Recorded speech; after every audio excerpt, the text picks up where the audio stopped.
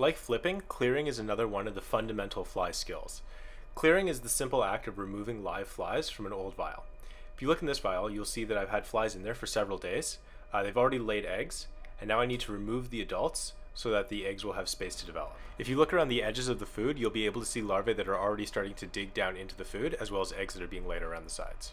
We want to be careful here that we don't accidentally let any flies out into the environment as rogues.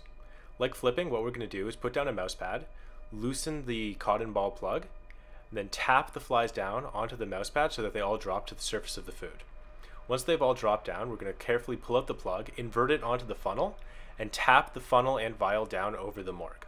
This should force all of the flies to drop down into the surface of the ethanol and drown.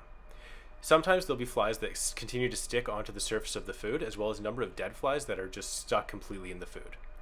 We want to check to make sure we've gotten out all of the live flies, as well as many of the flies that are stuck in the food as possible.